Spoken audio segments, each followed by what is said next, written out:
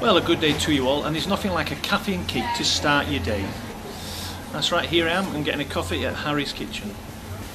Alright, thanks girls, thank you, bye. So here I am at Harry's Kitchen at Dulwich. There you go, that's where I get my coffee in the morning. That's lovely. That's right, you can't beat a good coffee. Oh, that is beautiful. Cheers, Harry. I really needed that to start my day.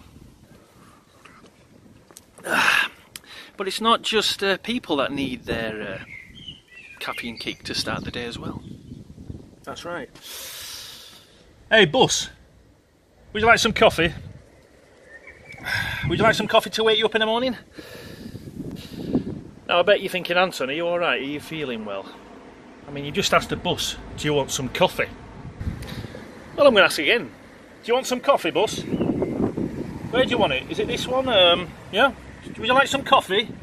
Am I going crazy? I'm not going crazy, honest. If only buses could drink coffee. Ah, lovely. I'm not joking, I'm being serious. Buses drink coffee. Anton, you need to get a grip of yourself. What are you saying? This is what I'm saying, look. It says in the paper, London buses to be powered by coffee to tackle emissions. It's there, look, it's in the paper. That's right, you saw it here first. It's not just London commuters, it says. Getting a caffeine kick to start the day. Now it's the capital's buses too. That's right, London's buses are drinking coffee. Yes, it says starting, obviously this has started November 2017, so it's been going for about, what, 6 or 7 months now. It says here that waste coffee grounds are being used to help power some of London's buses in a new initiative from Shell and tech firm BioBean. And this will see a biofuel made partly from waste coffee grounds added to the London bus fuel supply chain. Now, the firms think that this could help tackle emissions in the capital. Tackle emissions in the capital with coffee? With this? Huh?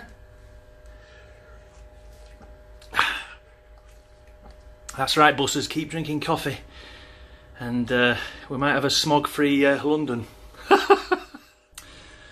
Well, no, obviously it says BioBean is collecting some of these waste coffee grounds from high street chains and factories. The average Londoner drinks 2.3 cups of coffee a day, and all that consumption produces more than 200,000 tonnes of waste every year. And that is with much of it winding up in landfill. Now it says here, so far, that 6,000 litres of coffee oil have been produced, which BioBean said could help power the equivalent of 1 London bus for a year. Wow, that is amazing. So it seems that 6,000 litres of coffee oil, yes, that's a lot of coffee, 6,000 litres of coffee oil will help fuel one of these buses for a whole year. So, ladies and gentlemen, let's start drinking coffee, more coffee, and we'll get more buses drinking coffee too. That's right, it was a bit of a crazy video, this one, wasn't it?